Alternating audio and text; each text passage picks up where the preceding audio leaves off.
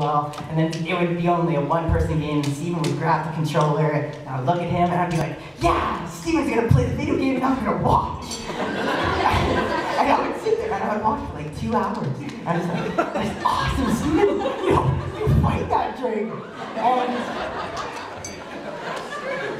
And it went on like that for a while until I think I realized that wasn't that cool. It's cool playing video games, right?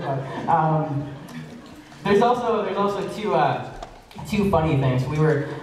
Back in the day, my parents owned a candle factory, and there's all these, I think, rafters and stuff. And I'm pretty sure my brother convinced me that climbing on the rafters is a good idea, and that's always a good idea, right? So we're climbing on the rafters, and I fall off, because I'm the clumsy one, and I fall off, land on my back on a pallet, and that's just above the concrete floor.